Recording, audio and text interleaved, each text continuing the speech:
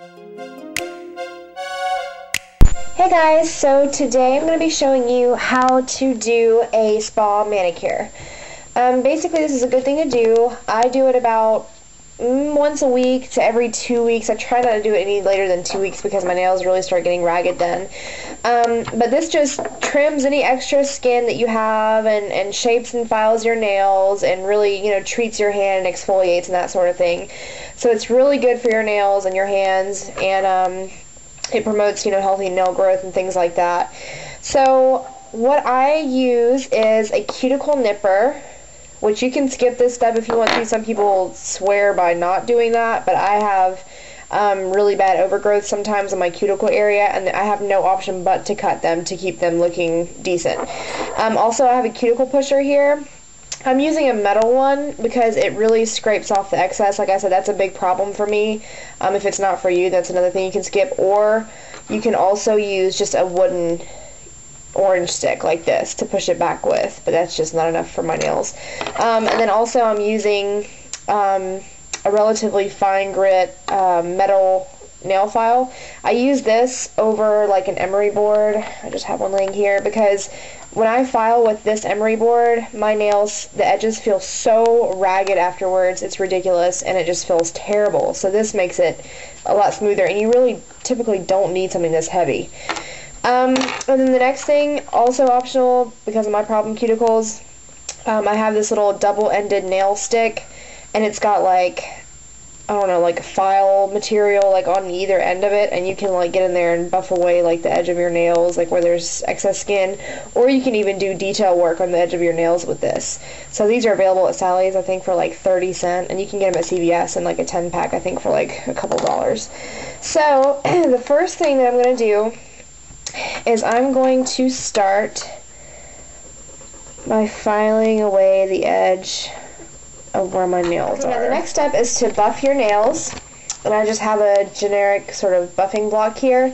I've already done that to all of my nails, and basically there's usually a hard grit side to like actually shape and file your nails, and then there's a softer grit side to file your nails, like your nail bed, and then that will remove any ridges you have in your nails and even it out. And then the next side generally just like, it's called clean, I think, and it just kind of smooths it out a little bit, and then the last side adds like a really high gloss shine, and it looks so good, and it just brightens your nails up when they get kind of dingy looking. So that's what I did already. The next step would be to soften your cuticles, to start working on them. What you can do is you can definitely soak them in warm soapy water, or you can put a cuticle remover on your nails and like just all over your cuticle to soften them up. What I like to do after these steps, because I have been filing and buffing and all that, I have like all these nail filings on my nails.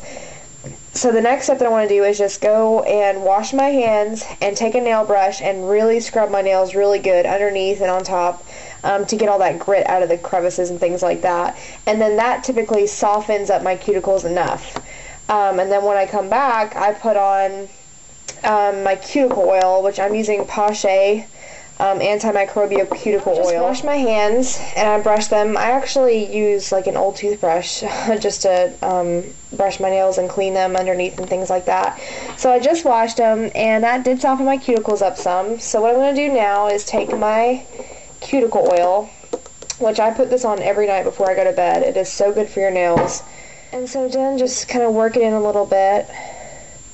You don't want to massage it all the way in because you still want to have some moisture there. So when you trim your cuticles, if that's something that you decide to do, it'll kind of make it a little bit easier for you. Alright, so now that I have that on my cuticles and my nails, and they're soft, I'm going to take my cuticle nipper, and there's a little tool here that you can like flip over, and then it just kind of makes it, I don't know if that makes sense, but it kind of makes it retract back. So anyway, then just very, very gently, do not go in and rip off your nail or your skin around your nail. Don't go in and take a big chunk out of it. You just want to nip off what is dead. And you literally just want to press it down really lightly and nip. Just like short little movements. Don't rip, but just short little nips. That way you don't pull off your live skin, and that will lead to an infection, to an inflamed cuticle in like a matter of days. So it goes pretty quickly. And so just touch up any areas that you need. Mostly mine are like right beside the edge of the nail. And I can like literally just pull dead skin off there and it comes off really easily. If you really have to work to pick off some skin, then you probably should just leave it alone. So just very gently get all the dead skin from the edges of my cuticles. I'm going to push my cuticles back. And so I'm taking my metal cuticle pusher. So now I have pushed my cuticles back, I've buffed my nails, I've put some oil on them. The next step, and also by the way, I forgot to tell you, I'm not going to shape my nails right now, but if you wanted to go ahead and file your nails, the best time to do it would be before you wash your hands or before you soften your cuticles with anything. So that way if they're moist, you know, from like the oil or from water or something, it's really not good to file them. So definitely make sure they're dry. My last step that I personally do is I use a sugar scrub, which this one is from Bath & Body Works. It's one of my favorite things in the world. It's from their aromatherapy line, and it's a pretty big tub, and I have had this for about 6 months now, and you only need a little bit of this. And I get my hands wet, and I take just a little bit of this, I scoop it out, and there's oil in there with it, and I just, you know, go like this. And then, like, I, you know, go on my cuticles a little bit, and it just makes your hands feel amazing. Really, I mean, it's insane how it makes them feel. So that's what I'll do next. I'll follow up with that, and then I will follow up with a hand cream.